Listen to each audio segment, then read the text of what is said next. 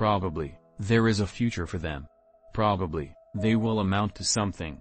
But the senator followed up with some more familiar sounding, and more guarded language, as well as warnings for the sector.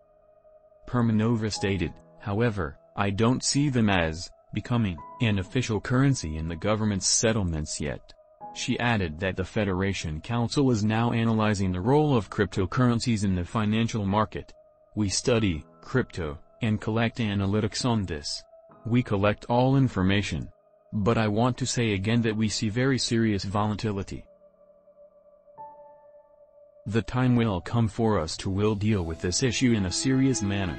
This final statement may have been a suggestion that regulation will be forthcoming, although draft laws pertaining to crypto remain firmly in the pipelines in Russia. Pro-crypto and industry forces in the government have found themselves at loggerheads with the staunchly anti-crypto central bank. Last week, the central bank's governor, Elvira Nabiullina, hit out at crypto, stating that no responsible government would allow the spread of crypto in the country, reported Tass. But parliamentarians are increasingly turning away from the central bank's stance in favor of more lenient policies.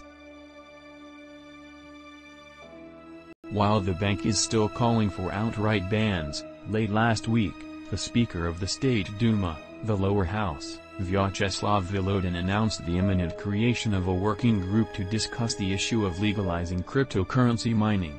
The Speaker's move was a response to the drive from the MP Andrei Lugovoy, who told the Duma that miners were raking in annual profits worth some $2 billion, but were currently allowed to do so tax-free in Russia, due to crypto's lack of legal status. Scores of Chinese crypto miners are thought to have set up shop in Russia after a crackdown in September forced miners in the country to shut down their rigs.